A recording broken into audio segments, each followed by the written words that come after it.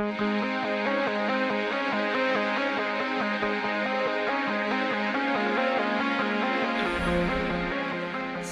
Robert, how are you doing? Oh, great. Now that my talk is over, much more relaxed. So how'd the talk go, actually?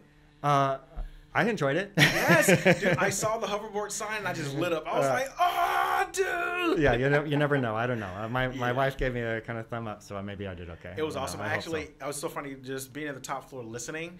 I heard everyone go, whoa, dude, wait, hoverboard? Like, so you kind of like heard like the little mutters and whispers, you know? So what was that moment like, actually, just kind of being able to say, hey, this is what I'm doing next? Well, it's exciting. That's the first time we showed the hoverboard logo and test treatment in a public setting, and so that's a first for us. And so it would meant a lot more to me when we can actually show the hoverboard. Yes. But that's in the spring. So yeah, that's good. But yeah. So tell me about your relationship with electronics and movement. Because I know we talked a little bit a few nights ago, and just being around, with the other guys that we hang out with Ian and Raymond and stuff like that, I always hear a lot. But from you, like from your standpoint, what does electronics and movement mean to you? And just how does that whole thing come together in your head? For me, it was, as soon as I could use my hands, I was interested. As soon as I could knew what an electric motor was when I was a kid, I was buying them at the surplus house and hooking them up, and pretty soon I had everything in my room automated. Long before now, everybody's got it. But I had when I was a kid, and it was a long time ago.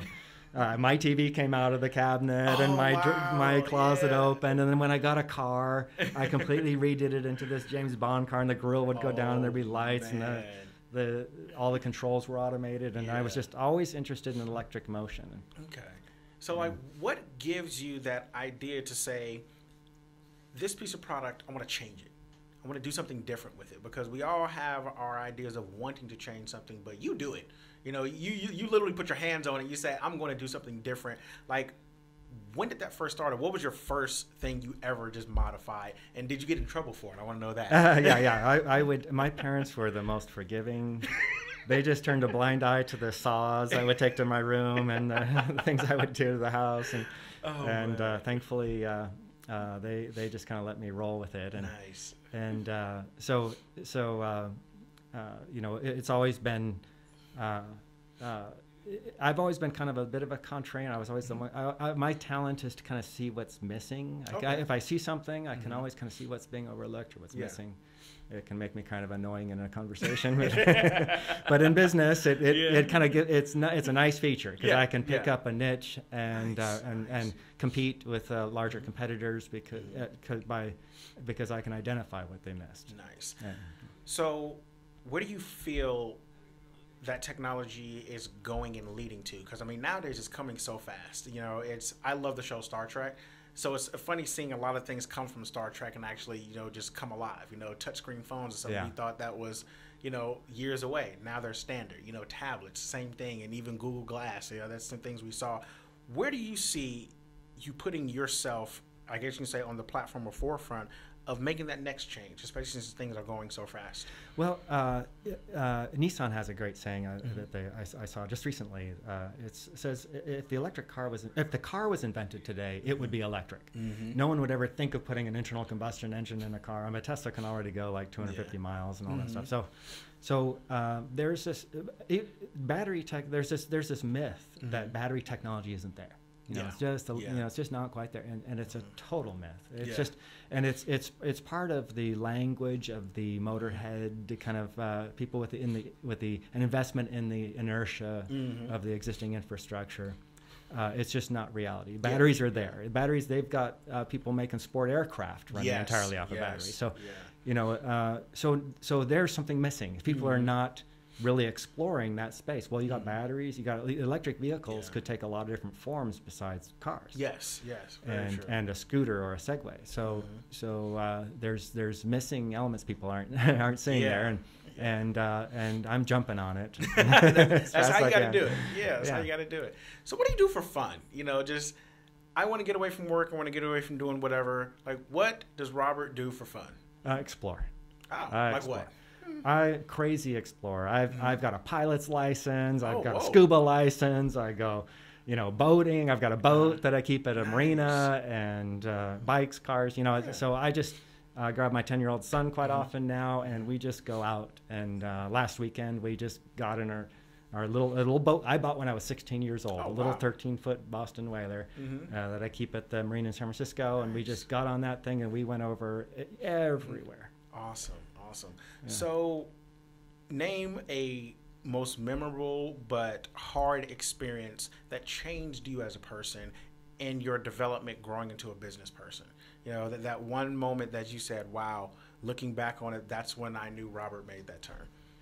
That's right after we started. We were excited graduating, and we came up with our first project. We did a senior project that used motion control, and we went and bought the state-of-the-art motion control secondhand, from a surplus store, and we were just thought it was a disaster. It really was not designed to meet our needs, and so when we started our company, we designed motion control, the motors and controllers and all that stuff that make it work, and we designed it all around our needs.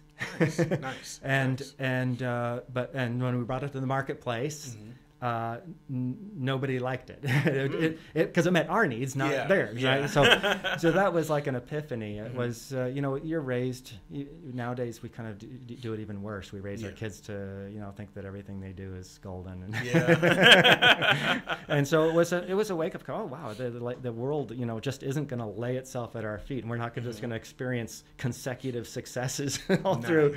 And it was sobering, and we were out of money and kind of desperate to try and make things work, and it was painful, but it was awakening, and we had made a lot of contacts at that point. We're getting a lot of criticism for our products, and we thought, this criticism kind of looks like a specification.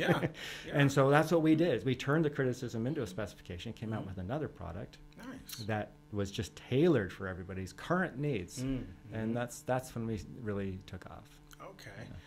What is one question that you wish you would have asked yourself 10 years ago that could have changed everything about you now?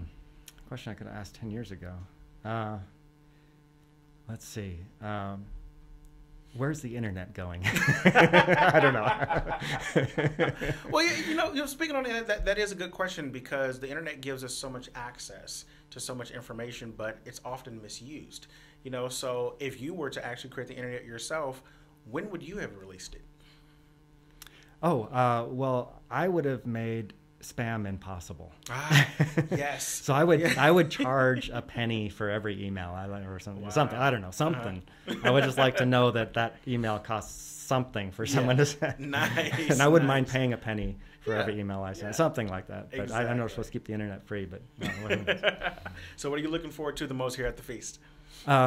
I'm looking forward to tonight's dinner. Okay. I think I kind of what I like about the talk is I think hopefully because I'm actually not as much of an extrovert. In this setting, I'm not an extrovert. I thought I was an extrovert. Now I'm realizing I'm a terrible introvert. So I'm hoping maybe broken the ice with the group, and maybe I'll be able to reach out a little more and engage people. Robert, definitely great talking to you. I look forward to everything you're going to be doing. I'm personally looking forward to the hoverboard because I'm so excited about it. Really excited about it. And I'll see you on the floor, Ryan. All right, very good. Thank you. Thank you.